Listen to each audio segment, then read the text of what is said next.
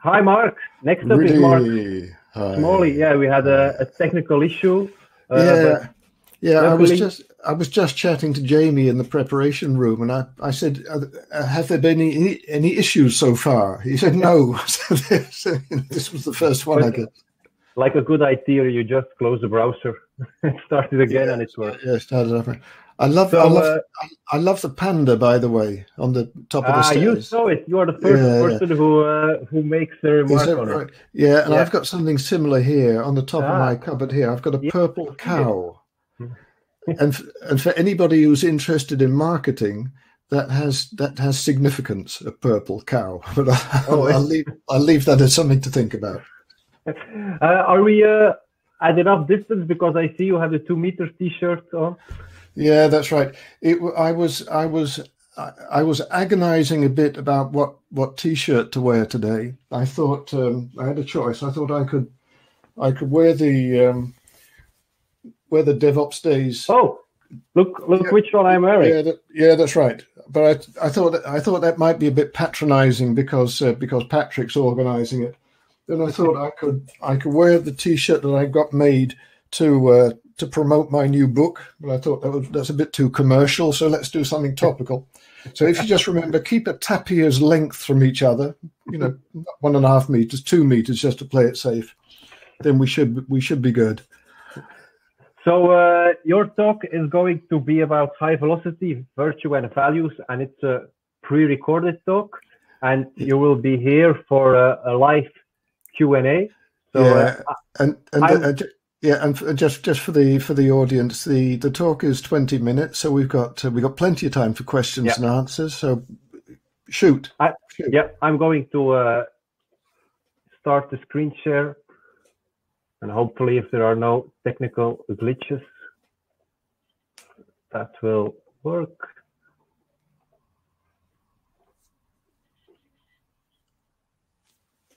Last year, I wrote a book called High Velocity IT. This year, I wrote a book about that book called Reflections on High Velocity IT. This month, I wrote an article about the book, and this is a presentation about, well, it's not that bad, but it is something that you would expect from the IT paradigmologist, wouldn't you? Now, I'm a writer, a speaker, a trainer. I do the Phoenix Project game, which you might be familiar with, which is great fun. And I'm a bit of a bridge builder because I mingle with several communities and like to connect them together. Feel free to get in touch with me. I'm pretty active on LinkedIn. You'll find lots of my content there, and fairly active on Twitter as well. Now, before I add to your cognitive load, I'd like to check in with you on your emotions. So, how are you feeling? And I have two questions for you. The first one being, what's your energy level? High energy, low energy? Where are you on this spectrum? And then, second question is that positive energy or negative energy? Have I managed to annoy you, for instance, already? Because where you are on these axes, that will determine how you view things. And this is a nice little exercise. I borrowed it from Simone Jo Moore, and it's something you can take back and do at work, either in physical meetings or virtual meetings. Just check in with people's humanity, acknowledge that they're people, and it's a great little thing to do. I think people appreciate that. Just reflecting on, where am I today? How can I contribute? Now, I've been to more conferences than I can remember, and there's always a pattern that I come across. You might recognize it as well. There's somebody droning on about something that they're passionate about, like I'll be in a minute, and you will be asking yourself three questions. The first one being, huh?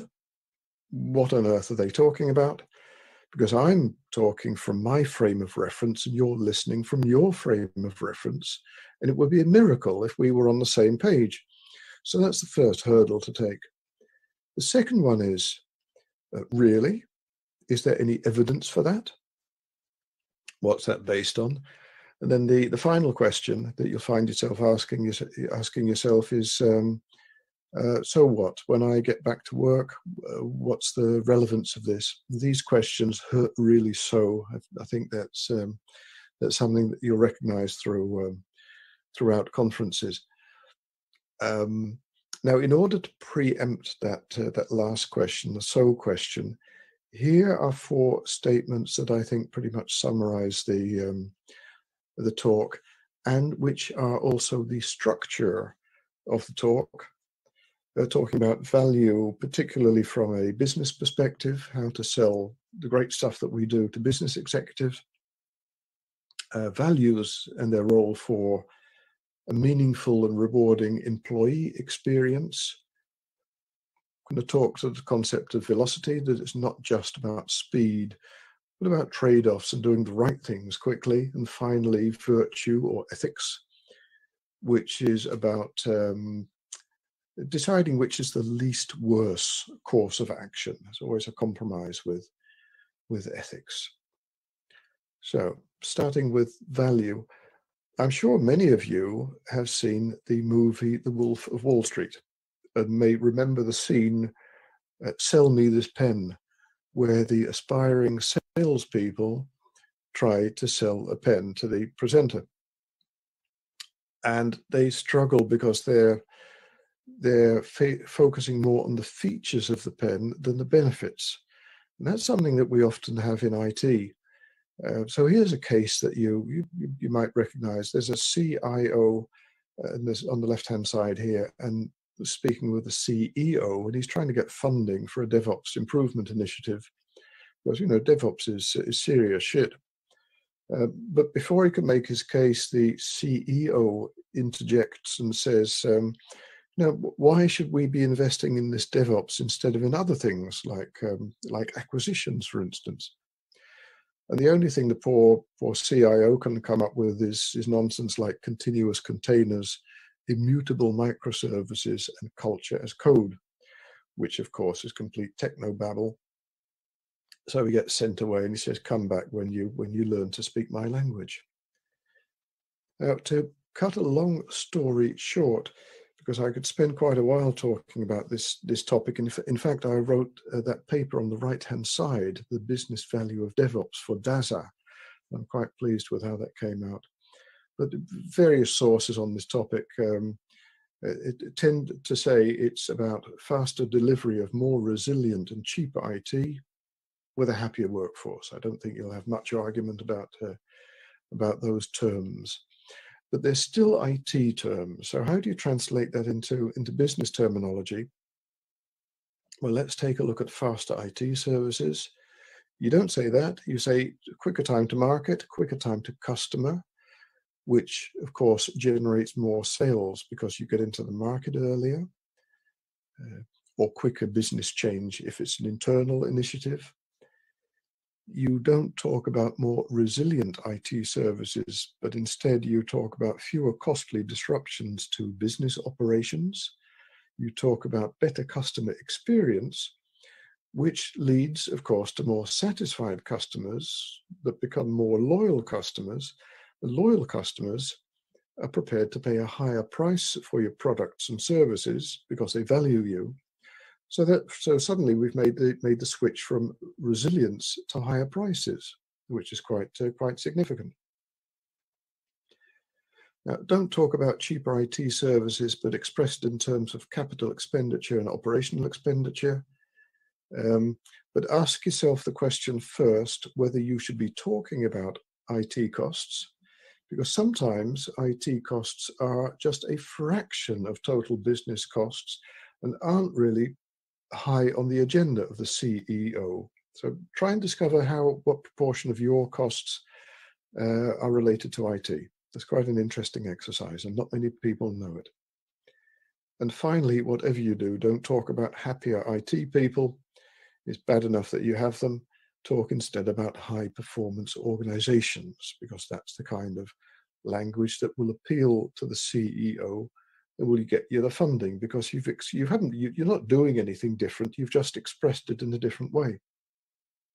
So think along those lines. I find that very interesting myself. Moving from the business perspective to the employee perspective, you see in this diagram here, organizations co-create value with and for many parties. We just explored the shareholder axis, the business value, and now looking at the employee axis, thinking about an employee experience, what's a meaningful and rewarding employee experience. And what I've been thinking about recently is when you aren't talking about money anymore, you move into the area of fulfillment of aspirations. It's a bit like the Maslow pyramid in a sense. You can read them for yourself, but I'll just give a voiceover to a couple of them. Helping get customers' jobs done, I think, is the crucial one. It's really, when you think about it, many of us have the privilege of contributing to the well-being and prosperity of digital service consumers. And that is, that's a great source of satisfaction that you're doing something meaningful. I think that's a sense of purpose. You might recall Dan Pink's autonomy, mastery, and purpose, which I think makes good sense. That's really the key thing for me, but also being able to trust and be trusted in an organization. And the last one I'll highlight is working in complex environments where things are ambiguous and uncertain, just recognizing that and dealing with it. I think they are, if you can fulfill these kind of aspirations, you've got a pretty decent employee experience. Now, it was interesting, a while ago, I was asked to review Gene Kim's new book, The Unicorn Project. In fact, I wrote a little article on LinkedIn called The Phoenicorn Project, because the Unicorn Project is a sequel to the Phoenix Project. And he talks about the 5 ideals in the Unicorn Project. I've depicted them here in orange. And I saw pretty quickly that there was a great similarity with the 5 aspirations that I was developing in a parallel universe when I was writing my book. So it was somewhat reassuring that these are the kind of things that people like us seem to value. I thought that was quite neat. And at this conference, Gene is doing his own talk on the 5 values. So I'd certainly encourage you to attend that as well. Thanks for attending this one, by the way. Final comments on values. Some organizations tend to impose their corporate values on their employees. When you think about it, it might even be morally dubious whether you should do that, impose values on individuals. And I think it's not very effective either, because if everybody thinks the same way, you're going to get groupthink, which is notoriously ineffective. You need diversity, but you don't want too much diversity, because on the other end of the spectrum, if people are constantly arguing with each other, negotiating the differences in values, in beliefs, in opinions, then that's not very productive either. So you want something in the middle, and I like to call it coherent diversity, enough diversity to generate new ideas, but not enough to make it unproductive because you're having too many arguments. Coherent diversity. And a bit on the theme of evolution and them and us, we like to stick to our kind of people, but if we do that too much, apart from that group thing, you inbreed and you go extinct on an evolutionary axis. So you need those strangers, them and us. You need the strangers. We need a bit of them for us to become a better us, which I thought was quite a nice way of putting it. So if you like to tweak that, feel free. Final comments here. It's delightful to see that organizations are being more mindful of the need for psychological safety in the workplace and being attentive to stress levels. Psychological safety is when you feel able to express yourself without fear for your reputation or your position, And as far as stress is concerned, again, it's a balance like with diversity. You need enough resilience to deal with the functional tension that you always have in organizations. And, things happen. Sometimes you have to, things escalate a bit, have to be able to deal with that. But if the stress is constantly at an unhealthy level, that is not acceptable. As Dr. Christina Maslach, who's specialized in burnout, says, we need less toxic workplaces, not more resilient canaries, which is another thing you can quote, not from me, but from her. Third topic, velocity. If you have a bit of a scientific background, you might recall that velocity is not only about speed, but also about direction. If you translate that into the organizational context that we're speaking about now, that's about doing the right thing quickly. And it's a balancing act. You might have seen this sign. We offer 3 kinds of service: good, cheap, and fast. You can pick any 2. It's a bit like the iron triangle that you come across quite often. It's balancing between these aspects. And crucially, it's a dynamic balancing act, because things change often on a daily basis. Things happen. You have to react quickly, either to deal with an incident or grasp a market opportunity, which means you have to act quickly, which means that you might take shortcuts resulting in technical debt. Now, that isn't necessarily a bad thing, as long as you're willing and able to pay the interest on the debt, which manifests itself in the form of incidents that occur. You get collateral damage and have to deal with that, repair the damage. But also it manifests itself as in inefficiencies, because the next time you want to change the software that's been badly coded, it's going to take you more time. Now, if you're happy to pay that interest, there's nothing bad with having debt. But you probably need to repay it from time to time to get it down to an acceptable level, which means refactoring software and stuff like that. So pay attention to technical debt, get it to an acceptable level. Final point here, doing the right thing often implies that the organization acts beyond its direct economic interests, which is a nice segue into the final topic about virtue or ethics. You might recognize this gentleman here, Dave Snowden, the guy who's strongly associated with the Cynefin sense-making framework that I've depicted here. I'm not going to talk about the framework. It is in both of the books. If you haven't heard of the Cynefin framework, please look it up. It'll give you a headache, but it's worth it. Now, for the first book I wrote, I asked Dave to write a piece about ethics, and it's an absolutely delightful piece. One of the best pieces in the book, in fact. It's I'm summarizing his piece in some simple statements. Technology has an unprecedented impact on society and the economy, and even to the degree that lives depend on it.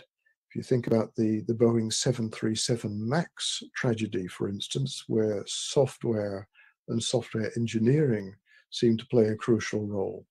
Lives depend on this kind of stuff. Second statement is that our actions have unintended consequences, sometimes positive, sometimes negative, and that painfully we are morally responsible for our actions, including the consequences. And that means that organizations have to monitor ethical behavior. That really means that ethics drawing to the conclusion that ethics belongs in the core of education, which I don't think is done to the strongest degree at the moment. So that's something to pay attention to. But of course, it's not only about education; it's also about the values that people have, the character they have, which is partially genetically determined, but also by their upbringing. But whatever, it's a difficult topic.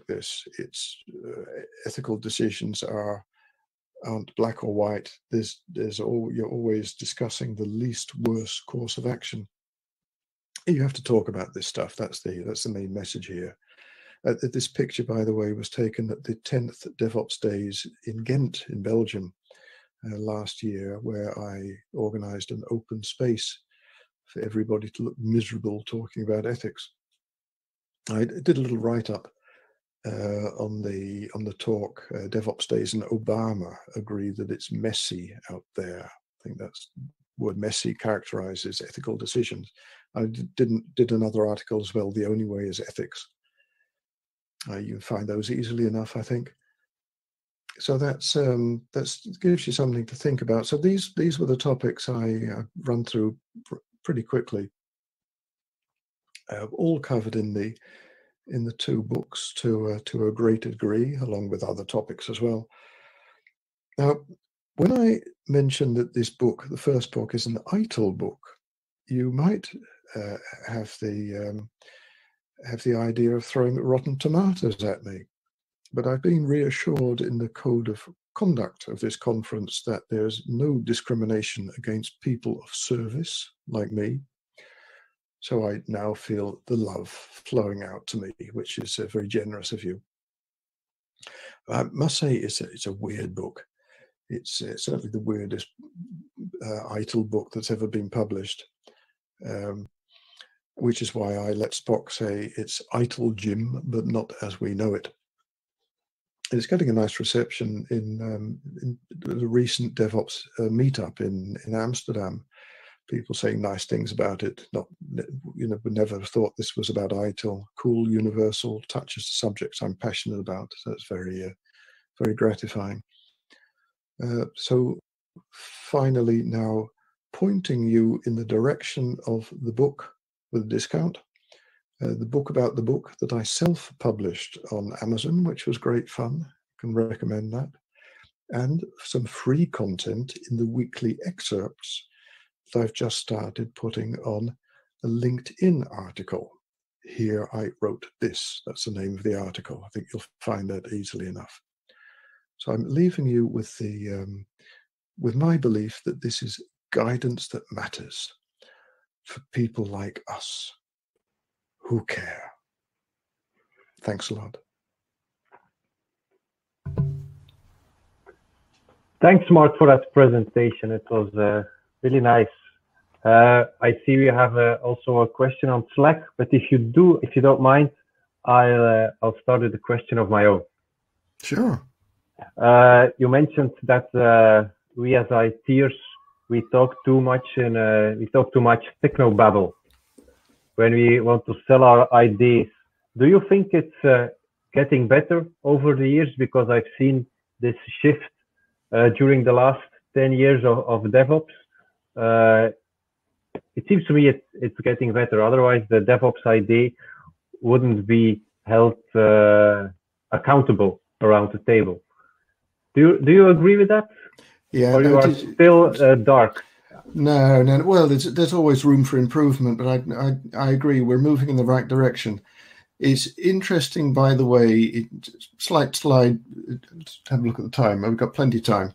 Another 5 minutes. So no nice little detour. Thinking about how DevOps came about 10 years ago now, and the fact that the name was coined, I believe, more or less by accident to give a conference a name. Patrick had to give the conference a name, so it was called DevOps. But I believe he played around with the term Agile System Administration. Yeah, true. Around that. Yeah. Now, if you go back to Agile, when they were writing the Agile Manifesto back around the turn of the century, somebody suggested, instead of the name Agile, conversational software development. So we could have been talking about the conversational software development manifesto, and Patrick could have been talking about the conversational system administration. But the point I wanted to make was that thing about conversation, that is one of the key things that people are working on, getting people closer together, where we often talk in some circles about business and IT alignment. which implies that there are two entities that have to be aligned. I think now people are talking more about convergence of the two entities. So we don't no longer talk about business and IT as separate organizational entities, but they're part of the same, often product-based team. So I think it's I think we're moving in the right direction. Yeah. But it's like somebody said, that the future is already here. It's not just evenly distributed. Yeah. So maybe we'll need to add another 10 years to the DevOps days movement. Yeah. Well, you know, the thing is, only recently I realized that I'm now experiencing my 6th decade in professional IT, because I started off at the end of the 70s. I'd have 70s, 80s, 90s, and now we're in the 20s. And I've seen various movements happen, like the project management movement in the 70s, 80s, when we were building systems. Now, that ended up in dictatorship. Then you had the IT service management movement, which ended up in bureaucracy in some circles. Then you had the Agile movement, which ended up in people arguing about how to stick post-it notes on a board. And so it'll be interesting to look back in 10 years' time and see how DevOps ended up. These things always go wrong in the end. They always end up in tears. There's always a new idea. We have a question on Slack from Chris Hunt. He quotes you, immoral to impose corporate values on people. And he asks, what if company values were defined by a committee of peers? Does that support coherent diversity or still promote groupthink? Actually, I also wrote this down as a possible question. Like you see all these startups also like defining their values. It's like you can't find a startup without any values. But then, what does it really mean? So, but maybe first comment on Gris. Here's a question. So, what the committee of peers? Yeah, well, I think if the committee of peers has a good distribution across the company, that you don't have group, so it represents various opinions, I think that's pretty good. The thing you've got to watch out for, and we could, if we had a startup, just the two of us, we could agree on stuff. But if we just keep to our own little circle, we'll start inbreeding cognitively. I hope just cognitively inbreeding, and go extinct. So we need diversity. We need that's the paradoxical thing about life. We need to mingle with strangers who we don't like by definition, in order to survive on the longer term. So we need to strengthen the gene pool. And I think that just playing around with that topic of values, being aware of the values that you have, and having strong opinions, but holding them weakly. So being prepared to revise the opinions that you have. I think that's the basis of the scientific method anyway. Believing in something, in a hypothesis, until you discover there's a better hypothesis. Okay, thank you. And that unfortunately wraps up our time. It's time for a break now. Thank you for your time, Mark. Maybe onward question. Where are you located? I'm located, just outside Amsterdam, where I've lived in the Netherlands. Lived in the Netherlands now for 45 years. That explains why you were at a meetup in Amsterdam. Final message, guys. Keep your distance. Yeah. Okay. Great Thank stuff. you, Mark, for your time. Nice presentation. Thank you. Thank you.